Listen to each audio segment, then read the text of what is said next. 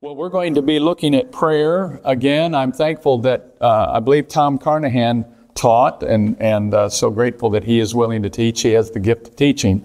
But we're going to go a little bit deeper into prayer today, and we're going to we're going to look at what is called the Lord's Prayer, but is actually a pattern prayer. But we're going to get into some of the details on how to pray. And I've marked a few of these. We'll not have time to go through the entirety of them, but I've marked a few of these that I want to emphasize today on how to pray. I'd like to read a poem to start with, but let's open with prayer. Father, I thank you that you have made yourself available to us through the sacrifice of Jesus. And because of his blood, we're able to come into your holy presence. And we come to you in his name. We thank you for your work in our lives. We pray, and we thank you that you have given us your words to reinforce and to strengthen us and encourage us, but also to prepare us. And we ask, oh God, that we'll not just hear words and gain knowledge and philosophically add to our repertoire of what we know, but what we hear today will be put into action and into use. We pray your blessing upon it for the glory of Jesus. In his name we pray. Amen. So how to pray? I read this poem. In fact, my first pastor, his wife was a gatherer of poems, Mrs. Teasdale. And isn't it amazing that even yet today, I was taught to call them Reverend, Pastor, and Mrs. Teasdale, not Ruth Teasdale. I was taught back then, you didn't call your teacher by her first name, right? You called them Mr. or Mrs. We've grown so casual today. And, but yeah, Mrs. Teasdale, that's still, here I am 69, and I'm still calling her Mrs. Teasdale. The proper way for a man to pray, said Deacon Leno Keyes, and the only proper attitude is down upon his knees. No, I should say the way to pray, said Reverend Dr. Wise, is standing straight with outstretched hands and rapt, upturned eyes. Could someone close that door for us? Thank you. Oh, no, no, no, said Dr. Snow. Such posture is too proud. A man should pray with eyes fast closed and head contritely bowed. It seems to me his hands should be austerely clasped in front, with both thumbs pointing toward the ground, said Reverend Dr. Blunt. Well, last year, I fell in Hopkins' well, head first, said Cyrus Brown, with both my heels a-sticking up and my head a-pointing down. And I prayed a prayer right then and there, best prayer I ever prayed. The prayingest prayer I ever prayed, a-standing on my head. So there's no proper, no pattern as far as how we should pray given in the Bible, other than Jesus prayed evidently in such a way that his followers, who were men that were accustomed to prayer very much a part of the Jewish tradition and Jewish worship of that day, when they heard and saw Jesus pray, it caused them to say, we don't even know how to pray. Because they said to him, teach us to pray. It's the only thing they asked him. That's the only request ever made of Jesus. I think I've mentioned that before. They never asked him, teach us how to walk on water.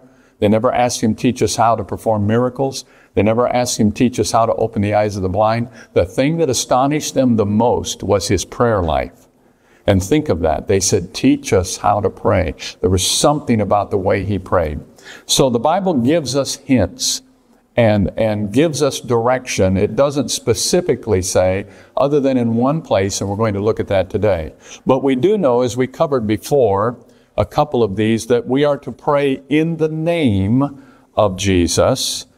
And John 14:14 says, if you ask anything in my name. Now that's a wide open endorsement. That is incredible. If you ask anything in my name, I will do it. But we are to pray in the name of Jesus, and we spoke about that a couple of weeks ago. And then we are to pray through the Spirit, through the Holy Spirit. We spoke about that as well. Remember, I wrote up on the board a Greek word that says him laying hold together with us through the Holy Spirit. And it says in Romans 8:26, in the same way, the Spirit helps us in our weaknesses. Have you ever come to a place in prayer where you didn't know how to pray? You knew you needed to pray, but I just don't know what to say. I don't know the words. And the Spirit is able to help us. We do not know what we ought to pray for, but the Spirit Himself intercedes for us with groans that words cannot express. With groans that words cannot express. So we could spend a lot of time here, but in the name, through the Spirit. My father is also a wonderful Christian. I've just been so blessed with parents that serve the Lord. My father, as many of you know, was a pretty difficult, very difficult person. And when he came to Christ, he didn't have any knowledge of the Bible, of Christ. But at any rate, God spoke to him very clearly one night after he was saved, and told him he needed to begin witnessing to people and telling them about Jesus. So he did. And he was on fire. I don't have time to go into that, but my dad worked at the factory, it was called Quanex, but then it was called Standard Tube in Shelby, Ohio. And my dad spent almost every night. I have very early memories of my father when we lived on 12 4th Street. Isn't that funny? Shelby has all little numbers, 10, 12, you know. We have great big numbers. I live on a little short street and my number is 875. Well, there's not 875 houses on my street, but Shelby's a little more humble. They recognize that 12 4th, there was a little short street. And one of the earliest memories I have of my dad is him opening the side door by where the coal truck used to come and put coal down into the basement. And he threw, back then men wore hats. They dressed up. And when Dad went out to call on people or knock on doors, he dressed up. And he evidently was gone so much talking to people about Jesus that he would throw his hat in first into the kitchen. And I remember that, just teasing to see if Mom was going to shoot it or not because he'd been gone so long. But my father talks the other day, he was talking about how God gave him such a burden for the lost in Shelby, Ohio, that at night sometimes all he could do was groan. And he would weep and groan and cry out to the Lord for their salvation. And it's a long, long story, a miraculous story. But the Bible says the Holy Spirit, when we don't know what to say, the Holy Spirit knows what to say and will help us. That's how important prayer is. And then in Matthew, the 6th chapter, we all know this. In fact, let's see if we can say it. Our Father, who art in heaven, hallowed be thy name. Thy kingdom come, thy will be done on earth as it is in heaven. Give us this day our daily bread, and forgive us our trespasses, debts, as we forgive those who trespass against us. And lead us not into temptation, but deliver us from evil. For thine is the kingdom and the power and the glory forever. Amen. So we're going to be looking at this. Many call that the Lord's Prayer, but in reality, in early Jewish writings, we see that the church used that as a pattern prayer. And it was incorporated in the church in the early days. They used that as a pattern upon which to personalize it and hang their own request.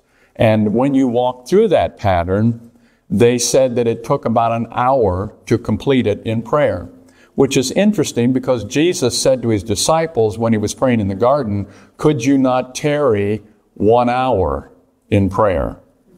So it is interesting that hour keeps coming up throughout the scripture. But let's walk through this real quickly. There's a pattern here that we see. Our Father, who art in heaven, hallowed be thy name. It begins with praise, and it begins with a description of who we're praying to. It establishes who this prayer is going towards. remember that we are surrounded by a cloud of witnesses, and that we are living not only in a natural physical realm, we're living in a spiritual realm. And there are a lot of prayers going up right now. Millions all over the world. Going up to Buddha, going up to different gods, going up, even some of them praying to Satan. So what we established in the very beginning is that we are praying to the holy God. Holy is your name. So it's an act of praise. We're praising Him for His holiness, but we're also identifying and we're describing and distinguishing who we're praying to. Now, God is so great, as we've covered in earlier lessons, God is so great that one name will not encapsulate everything that describes who He is. We could never really describe who God is. I mean, He is indescribable, but He has made an effort to give us insight into His character, into His person. One word that I forgot to put up here, one name for God is Adonai. And Adonai is from the Hebrew word hava, or to be, the I am that I am.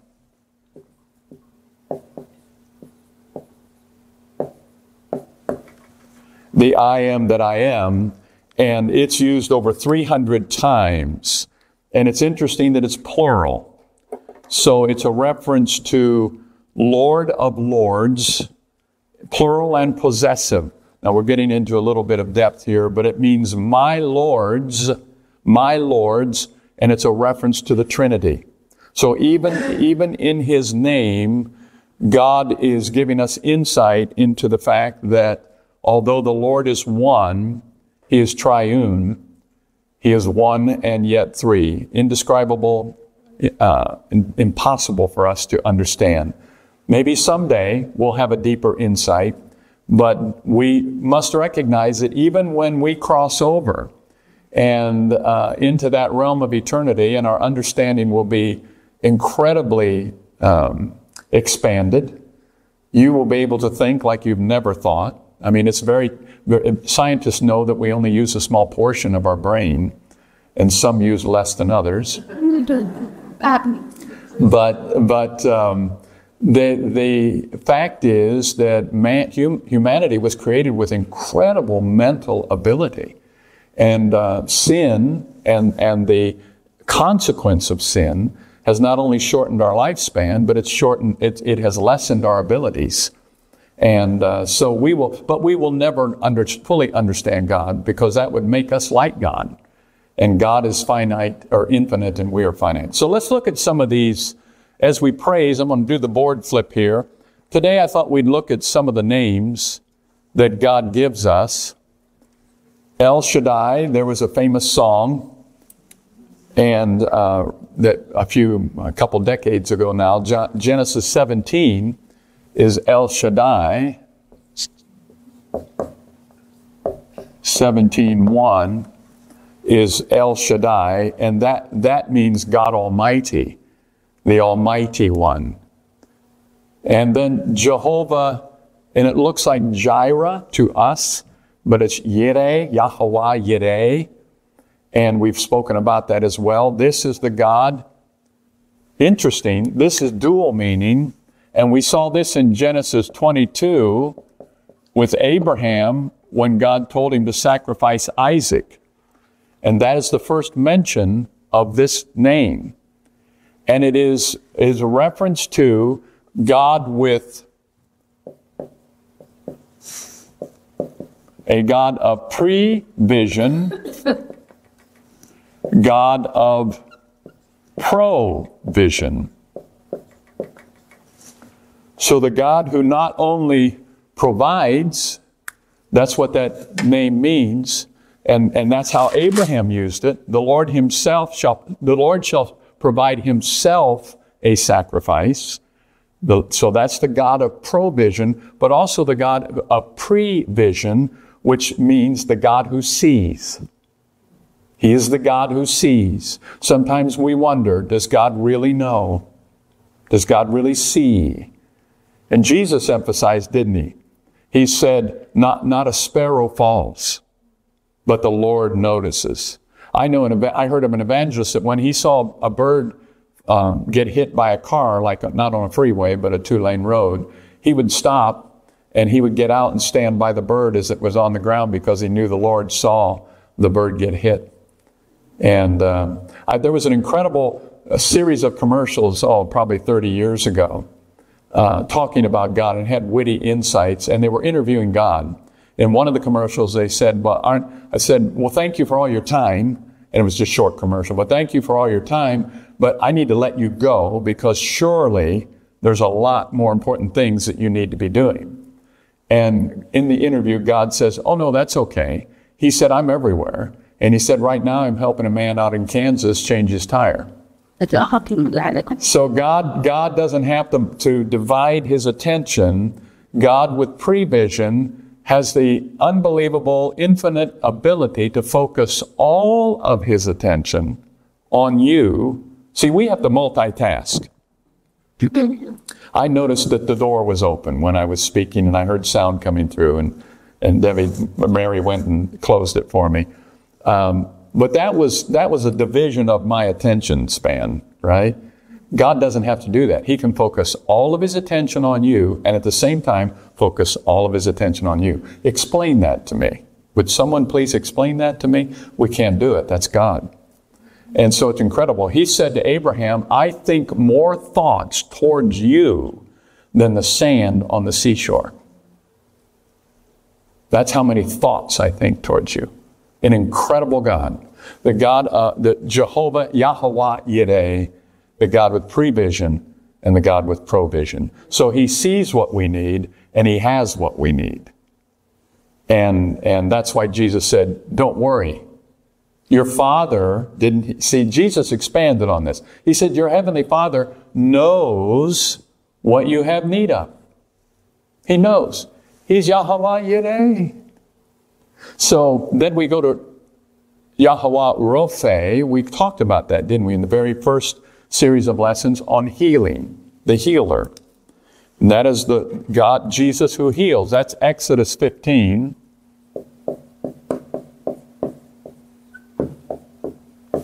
The Lord who heals. Yahweh Nissi. Yahweh Nissi is Jehovah my banner.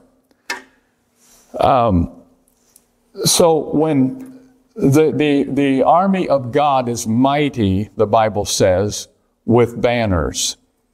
There's something stirring about a banner. Some of you, I don't know if you ladies feel the same way, but I don't know what is inside of me, but in battle scenes or in movies where I see them marching out with their colors and waving there's something stirring about that. I don't know if God put that in us or what, but the Lord our banner, and that is, the banner was a rally point. They would carry banners in. If you were in the thick of the battle, and battles today and then, especially hand-to-hand combat, was incredibly confusing. And if you didn't know where your fellow soldiers were, you watched for the banner. And okay, we're still here. And if there was a retreat called, the banner would go, you'd follow it. You would go back for hopefully an orderly retreat. Now, this refers to God, the Lord, as our banner, and for God's people to rally to him. So he is mighty in battle, but also it was a sign of deliverance and that the battle belongs to the Lord. So he does not abandon us in battle. If we're going through battle, if we're going through spiritual battles, he is the Lord our banner, and our banner now is the cross. He said, if I be lifted up like a banner, if I be lifted up, I will draw all men to myself. So there's that continuity of theme. The banner in the Old Testament in battle drew the soldiers together. And in the New Testament, Christ is our banner. He was lifted up so that he could draw all men to himself. Of course, that was a mystery back then. I mean, they didn't get that. We get that because we're on the other side of it. We can look back and say, well, why didn't they see that? You have to understand the cross was just a form of execution. It wasn't created for Jesus. It was used all the time. It would have been, I guess, something akin to lethal injection or an electric chair. Can you imagine people walking around with little electric chairs around there on a chain on them? And that was absurd. That would be absurd today. People say, are you sick? What's wrong with you? Well, that was the early church. Their sign of their victory and of their God was a form of execution. It was a cross. And so think what a cult we would be called if we said our God died in an electric chair. That's how absurd it was. But today we think the cross, and we praise God for the cross. But it didn't mean this. It doesn't mean today the same thing it meant back then. We're looking through our eyes, and we say, why didn't they understand that? Well, that's why they didn't understand it. You go to someone, in another state, and Christianity is just beginning, and you begin to preach to them about the electric chair. Isn't that graphic? You say, And that's why Paul said the foolishness of the cross. It's foolish. It's absolutely ridiculous. But that was the method that God chose to bring salvation to the world. And we have the advantage again of 2,000 years of looking back and all of the writings. That was fresh to them. And so we can't be too hard on them. These people, I mean, I have a feeling you and I would have had the same struggles, right? And we know the rest of the story. We have the advantage. And we say, well, Peter, look at the next verse, right? Peter says, I don't have the next verse. I'm living this real time. Guess what? You and I are still living this real time. And we're having the same difficulty, I don't know about you, but applying the faith to our everyday situation of what we're facing in life. So I got way off track. I've used up my time. This is what happens when I don't speak for a week. Listen. Yahweh Nisi, Yahweh Em Kadesh, which means the Lord who sanctifies. The Lord who sanctifies, the Lord who cleanses.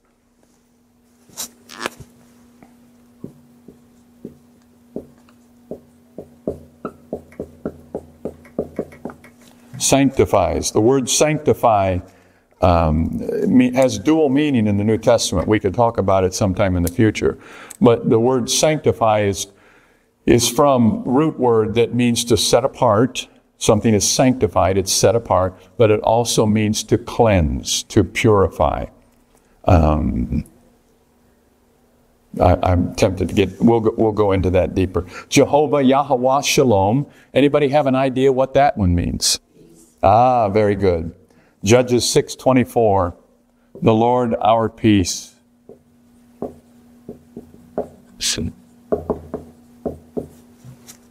Yahweh Sidkenu. The Lord our righteousness. He is our righteousness. Jeremiah 23. Can be 23.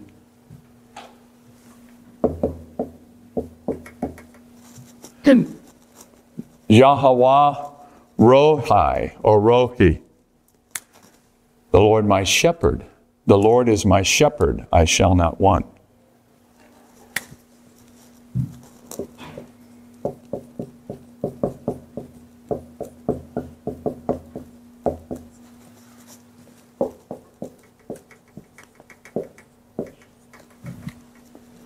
See, God was trying to give them insight in the Old Testament under the law as to who He really was. By all of these names, God was trying, the revelation of who God is unfolding. As you read from the beginning into the book of Revelation, you see an unfolding, a turning, almost like a dial on a dimmer, bringing men out of darkness slowly and revealing and revealing and revealing and revealing until the Word became flesh. And all of this came in one person, in Jesus. All of this came. The healer, the peace, all of these. Jesus said, "He that has seen me has seen the Father." Somebody said it. The Father. This is what God was trying. And so we could almost say it like this. God tried to reveal who He was, who He was, who He was. But we know that Jesus, by the way, was the Lamb slain from the foundation of the world. Jesus was not a second thought. Jesus wasn't like God in the corner saying, "I'm going to try to figure out what to do now that man sinned." The Bible says that He had this planned all along. The Son was willing. But it's almost like God said, "Okay, Yeah. I'm just going to go. I'm just going to go. And I'm just going to show them. And I'm going to live in front of them. And I'm going to demonstrate who I am. I've tried to tell them through names. I'm going to show them." Yeah. Yahweh Shema, the Lord is there. He's there. God is omnipresent. The Lord is there. He's everywhere at once. It cracks me up when people think they can hide from God. Well, I'm going to turn the lights out and seriously, the Bible says darkness is light unto Him. He knows everything. He knows our thoughts. He knows what you're thinking about me right now. Oh, somebody just went, "Oh, careful." I say it very often. My wife will tell you I'll say out loud because I'll be tempted to think something or to say something. Lord, may the meditations of my heart and the words of my mouth be pleasing and acceptable in your sight. Okay. The Lord who is there.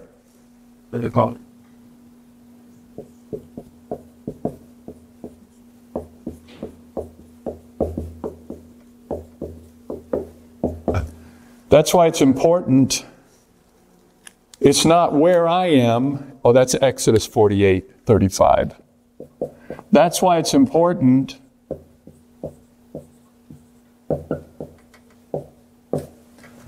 It's not where I am, there God is. It's where God is, there I'd better be. Because God is there. Where is there for me? Where is there for you? Does that make sense? Our steps are ordered by the Lord. Am I in alignment with God's steps? Where He wants me to be? Yeah. And we kind of think sometimes we can do our own thing and God's just going to follow us around like a little puppy dog on a leash. Yeah. No. We'd better say, "God, where are you going? I want to be there. In my life, where's the place of blessing?" All right, we're going to cover one last thing in 6 minutes. And we can do this, but I want to reiterate it again. As we go from praise to purpose, let's close with purpose. This is holy is your name. This is your kingdom come, your will be done. We've talked about this numerous occasions. That is actually in a command.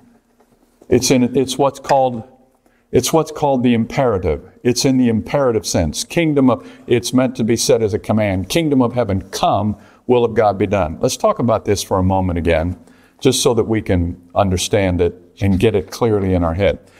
In the pattern prayer, we're told to pray for God's kingdom to come, His will to be done.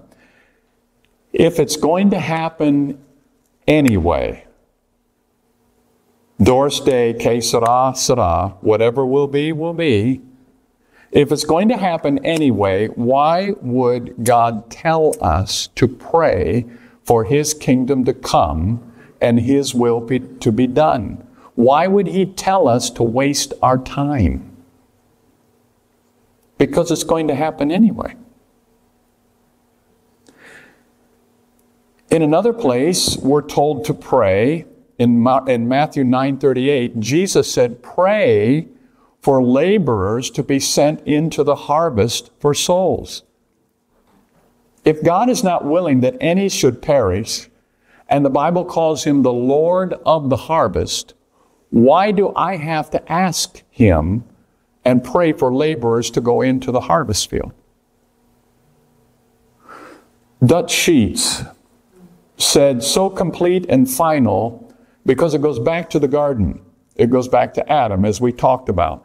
So complete and final was Adam's authority over the earth that God gave him. God gave Adam dominion. So complete was Adam's authority. So complete was humanity's authority that God gave to Adam, that he, not just God, had the ability to give it away. Adam had the authority to give it away. That's how complete, that's the risk that God took. That has not ended. And we've already talked about the fact that when Jesus was tempted by the devil, and the devil said, I will give to you all of these that you're looking at, and he showed him the kingdoms of this world and the riches, Jesus didn't disagree with him. He didn't say that's a lie. That was true because Adam gave it to him. So Andrew Murray, who wrote a tremendous book on prayer, said God's giving, I know this is getting deep, but we'll close with this.